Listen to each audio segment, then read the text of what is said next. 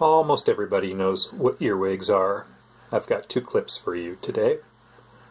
Ones in this first clip are maritime earwigs, a very large species, exceeding an inch. These ones aren't fully grown, but they're fighting over a fish food pellet I dropped in there, a rather large one.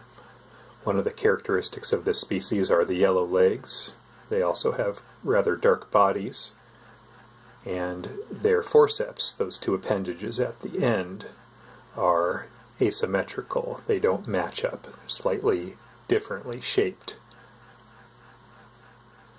The species that you guys are more familiar with are European earwigs. Those are the ones that we most commonly see in backyards.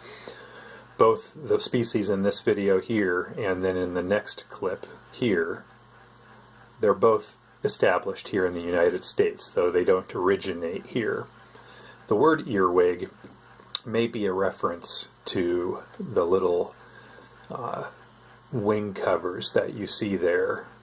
They're sort of ear-shaped. Dermaptera, their insect order taxonomically, means skin and wings. Dermaptera.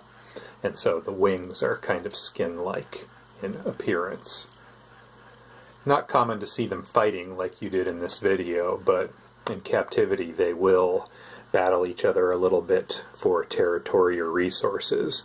One of the interesting things about earwigs is that the females, the mothers, they exhibit maternal care.